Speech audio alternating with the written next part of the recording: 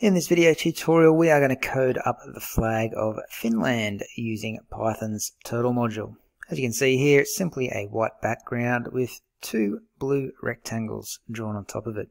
One blue rectangle will be going vertically down the page, the other one horizontally across the page. It's a fairly straightforward design, so let's head over to Mu and get started on coding it.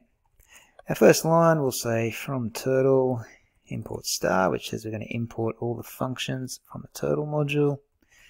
We'll set our drawing speed to 0, so that's very quick. Setup of the page is 800 pixels wide by 500 pixels in height.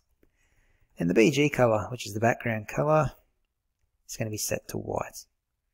Okay, you don't have to set that, so if you want to write it in, you can. I just want to show you how to make a background color. You can scrap it because the background is white by default. So let's just save a line of code and get rid of it. We're going to move to the starting position now. So let's lift our penup off the page using the penup function. And use the goto function to set our starting coordinates of -400 for the x value, -50 for the y value. And then we'll set our pen down again so we can start drawing. Now we're going to start drawing the blue cross here, so I'm going to put in a comment that says that. I'm going to change the color to, like, a royal blue this time rather than just plain blue. Once we've set our color, we can begin the fill and start drawing our first rectangles. So we're going to go forward 800 pixels, chuck a left 90 degrees, then go forward 100 pixels. Go left 90 degrees again and go forward 800 pixels one more time. From there we can end our fill, save our flag. Remember, this is the Finnish flag, so let's call it Finland flag, and give it a test run. And we should have the first blue rectangle on our page. So we've got our horizontal one looking good.